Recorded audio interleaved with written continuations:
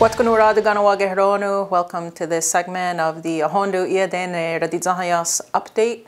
I believe the last time I did one of these was in September, and I had committed to attempting to do them quarterly. Of course, here we are now in March, and I haven't been able to maintain that. Obviously, December, with what happened with the COVID outbreak in the community, we did revert back to a state of emergency. We were operating remotely, and for me personally, I just find it difficult to be doing recordings on a Zoom or a Teams. I prefer this kind of format. It's a lot easier in terms of an update to the community.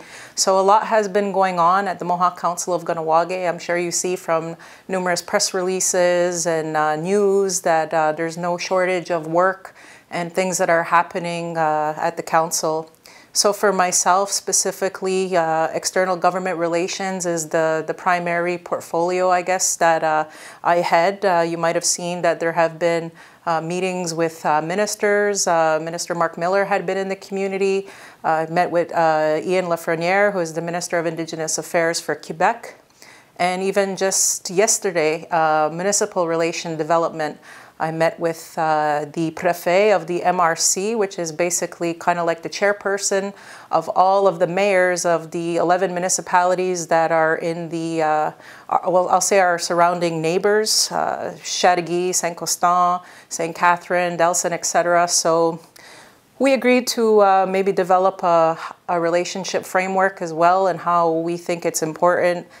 They have projects and developments for their economies and things that they want to do that, of course, impacts our interests, our land rights, and so we need to have conversations. So that was important.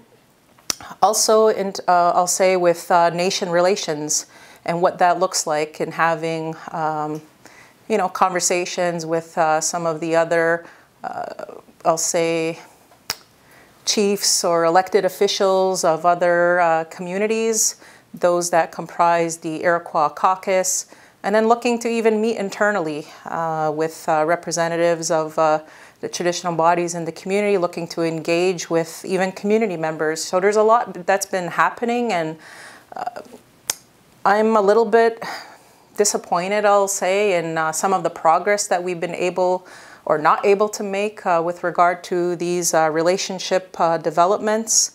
More specifically with Quebec, I mean, I know there's some outstanding matters and things that we were trying to get resolution on, cannabis specifically, and haven't been able to get some agreement as well. I was supposed to target meeting with the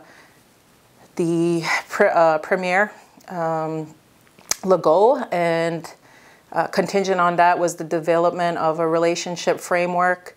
It's still outstanding. It's still something that's being worked on, and hopeful that I'll see some kind of progress in the near future so that we can get the tables rolling. I believe we have 16 sectoral tables with the province. So there's a lot of interface that has to happen. You know, I think a lot of times people are asking, well, why are you having all these meetings with these external governments? Well, there's a lot of overlap in terms of our interests and the things that they're trying to do, and consultation is one of them in terms of, like I said, our interests, our rights. So it's important that we have open lines of communication. Same thing with the federal government. I think there's been more traction in terms of getting them to commit to unlocking some of the barriers, I guess, to us getting things moving. Same thing, relationship framework is a primary objective that we're trying to get worked out with the federal government. We had asked for the appointment of a minister special representative. It's still outstanding, but it's something that we're trying to get commitment toward. We had asked them to remove our name from the website as those communities that are engaging in what's called rights and recognition framework tables.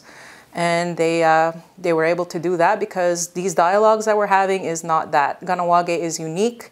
We're always going to push for things from our perspective and our principles and values, and those tables of getting under a self-government agreement or anything like that is not acceptable to us. So we wanted to make sure that we weren't putting the wrong perception out there to people that we were engaging in this.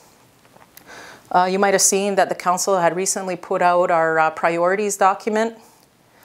They're not in any order of priority, I'll say. Like, we just highlighted 3 areas. And one of them, of course, being language and culture. The realization of the new cultural center theater museum project is definitely important, and continuing to support all of those entities in the community that are working on the vitalization of Dzini Guarihoda and Gowana. So very important.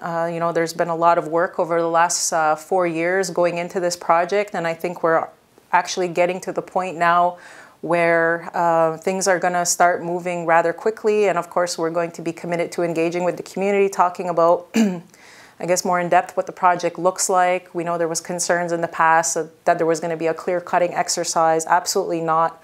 Minimal impact, excuse me, to the trees and the environment, looking at replanting of medicines and certain things like that. Also in ceremony, I mean, this new building is going to be for the community.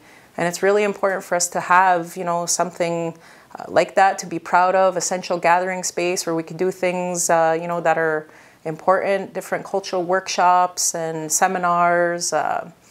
So I'm really looking forward to this project becoming a reality. So a lot of good work has been going on there. And of course, you know, the overall health and wellness of the community was also identified as a priority. We know there's been a lot that happened in the last 2 years with COVID, and before that, the train blockade. More recently, too, the discovery of the original 215 and children in BC, to which now I think is up to almost like 10,000. And, you know, there's been a lot of trauma for our people over the centuries, and it's important that we're all doing check-ins with each other and having spaces to, you know, have healthy dialogue and conversation about these things and how we're going to move forward as a community in light of all of the knowledge and things that we know now in terms of our history and what has happened to Ungwehungwe people in this country. So there's a lot of work going on, and I'll even say in different pockets, different organizations, different community groups. It would be nice to see a concerted effort of people coming together and looking at, you know, what we could do, different activities as well. I'm so happy to hear that the powwow is going to be coming back this summer. I know, you know, that's something people look forward to annually, so happy to hear that that will be returning. So yeah, as we start to move back to this space where, you know, the community is, I'll say, moving back to a state of normalcy. Like, we know, like I said, what happened in December, January with Omicron in the community, but it's nice to see that things are starting to revert back. I know for us as Mohawk Council of Kahnawake, we've been, you know, having to meet remotely on Teams or Zoom or different platforms. But definitely what it has shown is that, you know, we can still be effective. We can still, you know, continue to do our jobs and roles.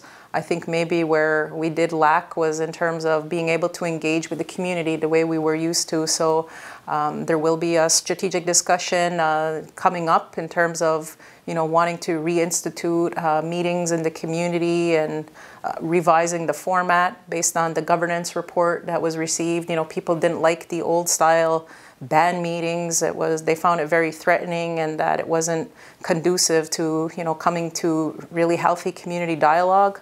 So we'll see in terms of going to the drawing board, but nonetheless, I think the council has been working very well and very effectively together, and I'm very happy to say that, you know, the new elected Ratitsénhaienhs have been, you know, fitting in really well. We did do an extensive onboarding process, I'll say, and, you know, getting them some different kind of trainings and giving them a whole overview of just how extensive the work of the Mohawk Council of Kahnawake is, with having to deal with, you know, local governance, the basic operations of the community, the interface with all of the different organizations, and of course with all of the external influences that we have in governments. So I think overall things have been going really well. We were supposed to do a portfolio review this past week, but unfortunately we were derailed from that because of other pressing matters that we needed to address. And I'll get into that a little bit right now, and that is with regard to iGaming. You might have seen recently that we did a press conference where we announced our relationship with Six Nations of the Grand River because themselves, they had a gaming commission. It was mostly land-based, looking to partner with them to get into the iGaming. Something, we've been able to build a jurisdiction for 25 years.